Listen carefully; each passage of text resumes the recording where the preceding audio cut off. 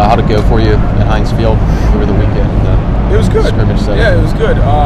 Like I was saying earlier, the wind and the cold were very useful to us as all the specialists, because we just been in here for the spring right now, and feeling that the cold and the wind and how it moves the ball gives us a little jump start to the end of the year. So, and that's way down the road, but it does help us. So.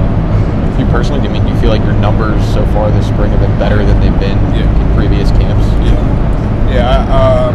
I'm more consistent. I think that's the biggest part.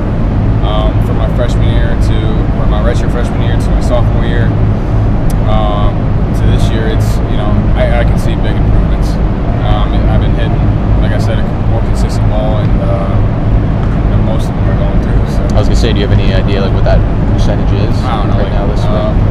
It's probably close to 90, like 88, I think was yesterday. So it's close to there. I missed one at Heinz from 46, something like that. I thought I've been hitting the ball really well. So what's the process for you reviewing a year, kind of picking out things that moving forward? Yeah, I think it's when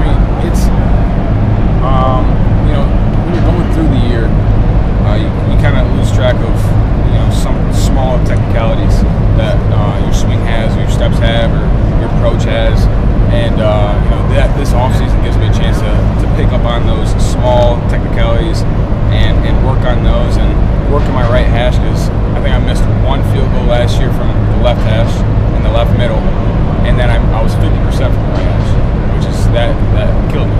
So I think that my focus this offseason is the right hash. Obviously not sole focus, but that is taking my steps at a completely 90-degree angle from the right hash is going to be a big part of my offseason. So that was the adjustment that you made? Yeah. Well, it's an adjustment that I'm making. Just like I said, some small tweaks, but nothing major, nothing crazy. You talked to Blewett at all since he signed with the Bears? Yeah. We talked about, we just chopped it up a little bit, talked about life, and then he was telling me that he's